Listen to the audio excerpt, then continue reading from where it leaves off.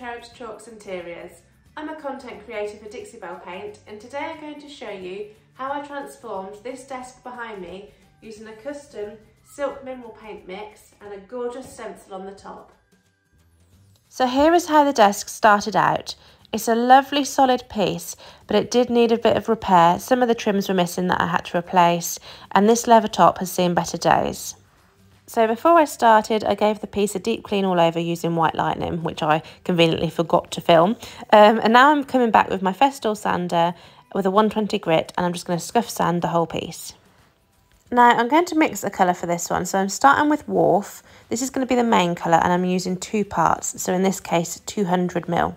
Then I'm going to use some Serenity, which is obviously a gorgeous blue. I'm using 1 part or 100ml, and the same with the Hampton Olive, another 1 part or 100ml in this case. Now let's give that all a good mix up, and then I'll show you the colour. So, time to get the paint on. I'm going to use 2 coats of this. It's got really good coverage and the colour is really gorgeous. I'm using a synthetic brush and I'm applying this in long even brush strokes for a lovely smooth finish. Now with the top, I'm just going to do the same process. I'm just going to paint it all over, including the leather.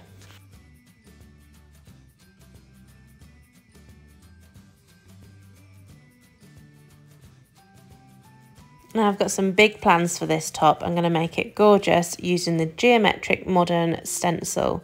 This is Dixie Belle's new stencil and I can't wait to try it out. Now I'm actually going to go for a raised stencil on this, so I'm using some white Dixie mud. I've got a wooden spatula and I'm just applying the mud over the stencil. This process would have been much easier if I could have found my wider plastic spatula, but it was nowhere to be seen. So if you've got one of those, that will make the job much quicker. Now I've finished all of the stenciling. I've left it to dry overnight because the Dixie mud can take a little while longer because of this consistency to dry. So now I've come back with some satin clear coat because it's really important to protect that finish. The silk does not need to be sealed, but the mud does. So I'm just using my blue sponge and doing long sweeping strokes all over. Once that's dry, I'm coming back again with some masking tape. I'm going to mask off the leather pad where the stencil is. And then I'm going to get some white Best Dang wax and I'm just going to apply the wax all over the stencil using my French tip brush.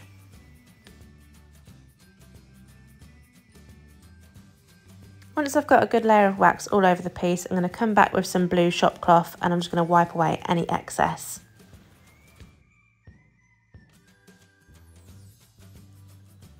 Now that's ready, I'm just going to remove the masking tape, finish putting on the remaining handles, and she's ready for her photo shoot.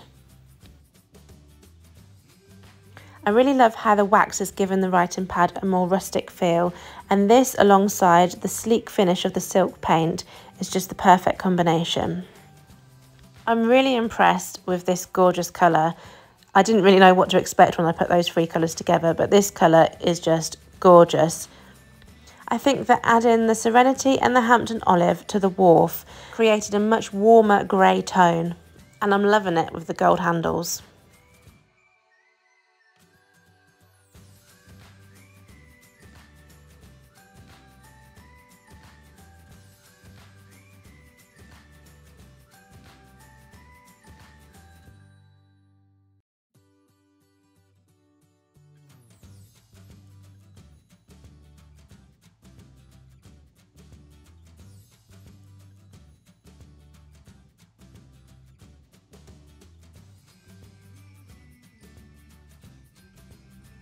Thank you so much for joining us today.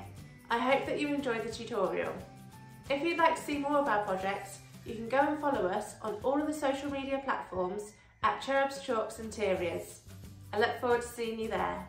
For more videos like this, be sure to subscribe, leave a comment and turn on your post notifications to get notified when we next post. Thanks for watching.